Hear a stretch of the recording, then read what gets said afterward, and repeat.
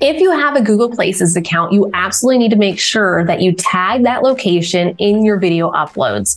When you're uploading videos to YouTube, you can scroll down in your page until you see recording date and location.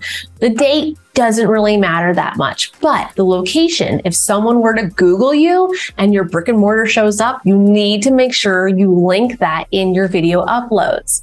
We, at the time of this recording, don't have a regularly advertised studio. It's a little bit of a private studio space. And so I'm going to use Leslie's Creative Cakes, an amazing baker whom we've used for our wedding cake as well as for many birthday cakes. So highly recommend if you're looking for a delicious cake. If this video was a Leslie's video, I can simply start writing Leslie's Creative, and right there she is, and I can click and tag it.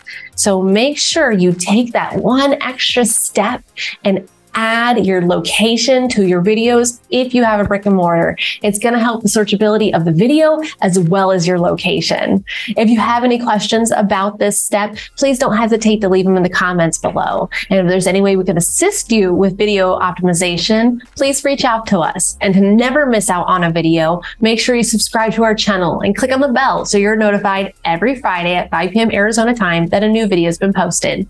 For one-to-one training or just to support our content, please click above and connect with us on our Patreon page.